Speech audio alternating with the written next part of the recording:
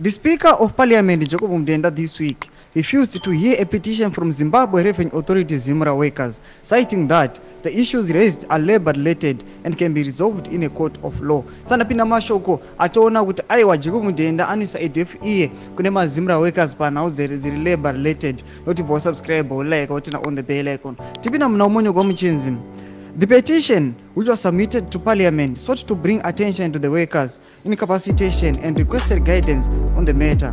The workers also asked Parliament to ensure that adequate resources are allocated to ZIMRA through the enforcement of the previous Parliament recommendations on the ZIMRA funding model.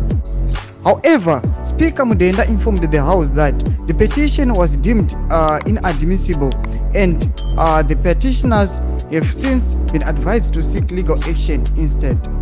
So he said, I also have to inform the House that Parliament received a petition from Zimbabwe Revenue Authority ZIMRA workers beseeching Parliament to investigate the causes of the workers' incapacitation, provide guidance on the matter and ensure that inadequate resources are allocated to ZIMRA through the enforcement of the previous Parliament recommendations on the ZIMRA funding model. Satukona kuti aiwa Hezvo Mdenda anopa deaf ear kune workers eZIMRA panhau dze-labor and incapacitation. Ndoda kuti vari kuchikomblena vachiti aiwa mashandiro avari kuita haana kunaka, haasi favorable kwavari. Apa patona kuti Hezvo Mdenda aiwa anopaisa deaf ear kwavari. Saka tudze mafungiro enyu munoti kudii pamusoro pechitiko ichi. Aiwa zvinosiririsa kwazvo. Pinda comment section medu, so subscribe, like, turn on the bell.